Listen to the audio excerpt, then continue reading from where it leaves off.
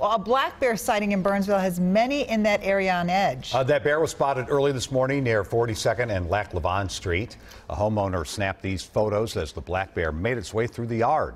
WCCO's Reg Chapman has more on the sighting and what you should do if you see a bear.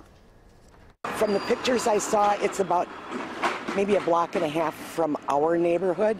Karen Gilman has changed her routine after learning a black bear was sighted near her Burnsville home. I'm not walking in my park because that's right where I was seen, is on my walking path where I usually take a walk every day. Someone spotted the black bear as he moved through a Burnsville neighborhood shortly before dawn. This isn't unusual this time of year to get bear sightings. Typically they're young males moving out looking for new territory. The Department of Natural Resources, Bob Fashionbauer, says this urban wandering bear is not alone. There was also one seen in Castle Rock Township last night, which isn't that far away. There was one seen in Hastings 3 days ago. The DNR is helping the average Joe track black bear sightings.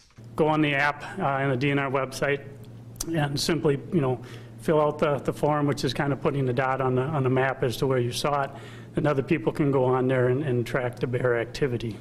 Fashionbauer says black bears are afraid of people and they just want to be left alone. If you happen to cross paths with one, the first thing you want to do is don't run. So you want to walk, don't run. You want to give the bear an escape route. That's the most important thing. Moving your garbage inside and removing pet food and bird feeders from your yard will help make your home less attractive to black bears. They mainly move about at dawn and dusk, finding a cool place to rest during the heat of the day. In Burnsville, Reg Chapman, WCCO 4 News. It's easier to probably said than done. Walk, don't run. Yeah. And I think the only good news is, like Reg said, they rest when it gets hot during the day. Good.